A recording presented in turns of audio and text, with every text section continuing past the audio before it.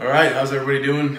It is Friday, thank goodness. Not that it matters, you're working over the weekend, and this business doesn't stop. So, quick thing here, I just got a call from another client, past client that we did business with, and he was asking me about short-term interest rates, and that the Fed was increasing the rates again, and do we still have the same prognosis as going forward? You know, we feel once they announce the recession over time, when that happens, I think we're in a recession right now, but when the government officially announces it, the rates are gonna start trickling down.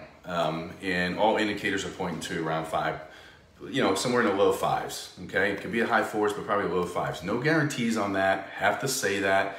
But when you look at the charts from over the years, anytime that there was a recession, rates have always come down. So his question was, well, do you still keep that same mindset or same theory that, with the Fed increasing the rates again by a quarter coming up and all that, does that still affect your prognosis? And I said, basically, no, it actually helps, because anytime the Fed increases the rates, that's on short-term interest rates, that's from bank-to-bank lending, and the offspring of that is HELOCs, car loans, credit cards, and so forth.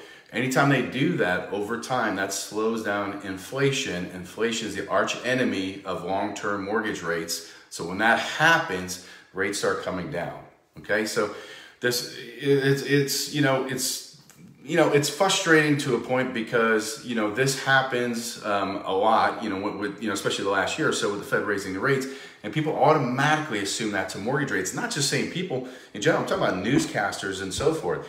It kind of just blows me away that they don't understand economics 101, and they just say this stuff, spout it off, and people take it and run with it. So just to be aware, I've said this before on many live videos before, when the Fed raises short-term interest rates, okay, the intention is to eventually slow down inflation, which in turn helps long-term interest rates come down. Okay, so one really has nothing to do with the other one. It somewhat does, because eventually that will attack the arch enemy of long-term interest rates, which is inflation. So hopefully that helps clears things up. If you got any questions on that, let me know.